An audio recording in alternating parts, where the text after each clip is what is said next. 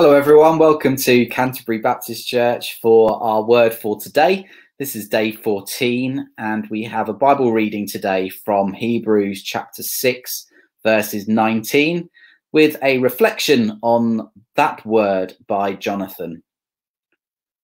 We have this hope as an anchor for the soul, firm and secure. Those familiar with the Boys Brigade will know this verse that gives the BB its motto, sure and steadfast. When reading this verse, we're reminded that God is a guarantee. He'll be there for us and can be depended on.